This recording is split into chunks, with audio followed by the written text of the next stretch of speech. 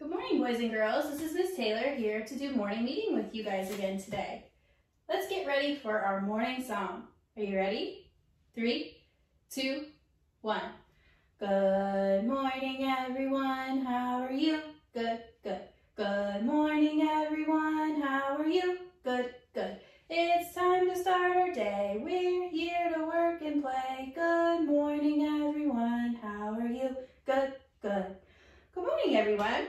Today, we are in a brand new day. Do you guys think you can help me sing our month song to figure out what month we're in? All right, here we go, everyone. Get ready. 3, 2, 1. January, February, March, April, May, June, July, August, September, October, November, December, then we turn around. Oh, what month are we in? We've been doing this the last couple days. We're in the month of March. You're exactly right. And last month was the month of February. What will next month be? Let's see if we can remember. After March comes April. Good job. Next month will be April. But we're still in the month of March. Are you ready to figure out our days of the week? Here we go. 3, 2, 1. Days of the week. Days of the week. Days of the week. Days of the week. Days of the week. There's Sunday and there's Monday. There's Tuesday and there's Wednesday. There's Thursday and there's Friday. And then there's Saturday. Days of the week. Days of the week. Days of the week. Days of the week. Days of the week. Let's look at our calendar and find our green card for where yesterday was. Yesterday, we go all the way up to the top, was Monday. The day after Monday is Tuesday. And after Tuesday comes Wednesday. So today, boys and girls, is Tuesday, March the 24th, 2020. We've been in school for 129 days. That's a very long time. And we have 42 days of school left. Okay? So we've been in school for 129 days, and you guys have learned so much in 129 days. Awesome job. Today, I want to do something new with morning meeting.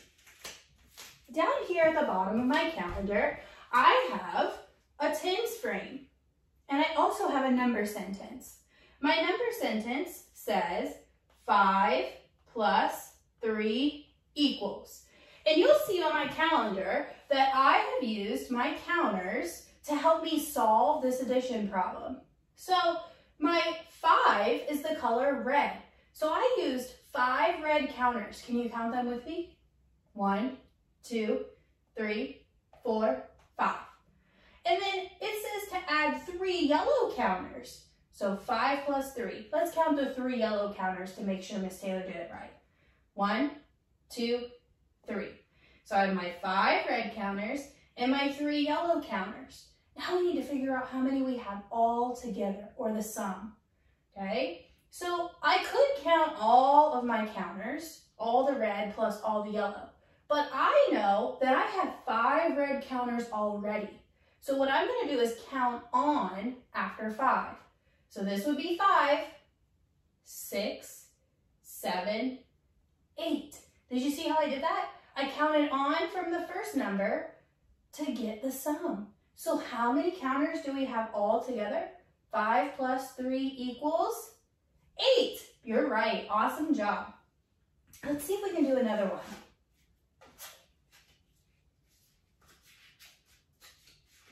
Oh, I have another one. I'm going to clear off my counters. And this number sentence says 6 plus 2 equals. So the number 6 is red, so I'm going to use my red counters. Can you guys count with me? 1, 2, 3,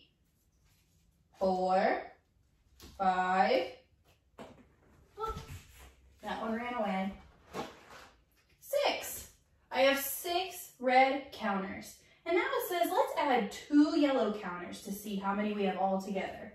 1, 2. All right, we got 6 red counters plus 2 yellow counters. How many do you think we have all together?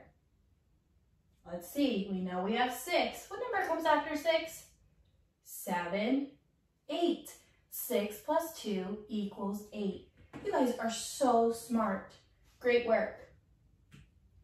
Yesterday, I asked you if you could find something in your house that's shorter than a pencil.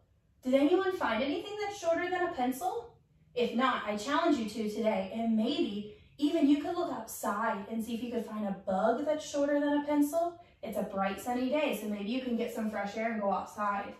Or maybe you can find a rock that's shorter than a pencil. So many spring things that you can find outside. I have one more thing for you for morning meeting today. We are now in our 4th quarter of school, which means we have new bubblegum words to do every day. All right, I'm going to introduce to you the 4 new bubblegum words for this week. Here's the first one. Does anyone know what this word is?